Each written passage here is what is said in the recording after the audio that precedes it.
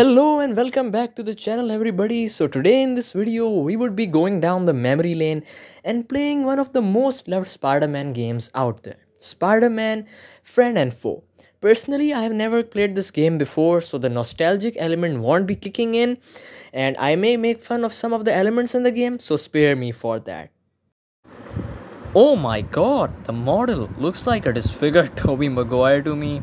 I thought the models would be somewhat similar to what we saw in the cutscene, but no, not a big deal because it's a pretty old game, so I should not be complaining about the models. Oh my god, I shouldn't have just skipped the cutscene. Now I don't know why Spidey was standing traumatized over there. Oh shit. Okay, it's finally gameplay time. Finally, guys, we get to experience how the game... Is that Black Cat? Is that Black Cat? Oh my god, what the fuck is this? Okay, guys, you may comment me for this, but I am not liking the models at all. Let's see how they play out in-game. Let's wait for it. Okay, so in-game they look actually pretty good. Let's try to figure out the controls. Square for punch, X for the jump, usual spy. Oh, wait, what happened? Okay, we can switch characters with L1. I'm gonna play as Black Cat because I played as Spidey in many games. Oh my god. These are those guys from Ben 10. What was this name? I think Nanomech. They also had a live action movie on that. Yeah, I remember it was called Ben 10 Alien Swamp. Yeah. Alright, so I have had enough of Black Cat. I'm just gonna switch to Spidey because Black Cat combat is just ass. Oh my god, what the fuck is happening? Okay, so it's my fault. I have not mastered the controls as of now, so I keep on forgetting what each button does. So I was just spamming buttons here and there. Okay, so let's beat them up. Okay, let's move on. Alright, here beat them up. Okay, so finally after 20 minutes of beating Nanomax, we get to do something else. Okay, let's grab this. What am I supposed to do with it? Let's hit the switch with it. Did something happen?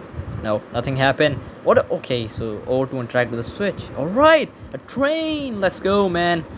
Do we get to ride on it? Or what? What do we do now? Do we hop on it? Yo, move. Alright, there's the train. Oh, no, I'm alive. I thought he was gonna fall off. Okay, so Subway Surfer moment, guys. We get to play Subway Surfer Spider-Man. This reminds me of Spider-Man Unlimited. Good old days. Alright, so after running on the train for another 20 seconds, we are finally done with the first mission. We got an A, pretty good, considering I'm playing this for the first time. So now we move on to Area 2. So this has areas. It's like Sonic. Right, okay. We are in the same place. Oh my god, these nanomechs are so boring to fight, to be honest. I hope they add some new villains now. Let's see what we got. Oh my god, they are the same guys. Oh no, I have to... Okay, this is something new. That thing, what is that thing? It's shooting lasers. Oh my god, let's beat the shit out of that as well. Come here, you little prick. Press and hold the jump button to make Spider-Man web swing. Okay, oh nice. Finally we can web swing as well. I totally forgot Spider-Man can web swing because of this game. Okay. What I'm supposed to do? Okay, we have to switch characters. Oh, alright. We have to activate the other switch with Black Cat as well. Let's do that pretty quick. Come on. Oh my god, why is this game so glitchy? Okay, great. Alright guys, so apparently I am stuck. I have no idea where to go next because the entire map is just the same. Alright, I guess I'm going the right way now. Certified woman moment for sure. Oh, I shouldn't have spoken so early. Okay, so there's a dead end here as well. So we still haven't managed the way out, boys. I don't know why isn't there any minimap in this game, because things are getting very confusing. Alright boys, so we have made our way out and we have our first ever boss fight. And it's none other than Doc Ock. You know, shit is serious when Doc Ock is literally the first boss fight of the game. Usually what Spider-Man games do is they throw Shocker to be the punch bag. Okay, so let's hit him with this. Okay, give me the chance. Oh my god, he's chasing me. Okay, so let me use my special move on him. Here we go. And that's our chance to hit. Okay, so apparently we can't damage him on the ground. Okay, what's he doing? Oh my god, he became a fucking Beyblade.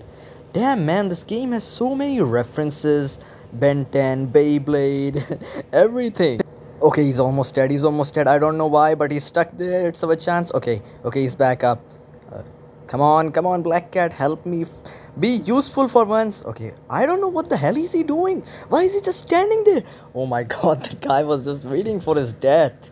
Okay, so I guess now I can actually give my review on this game. So, actually, I shouldn't be judging a game by just playing its first ever area, but I would give this game a 5 out of 10.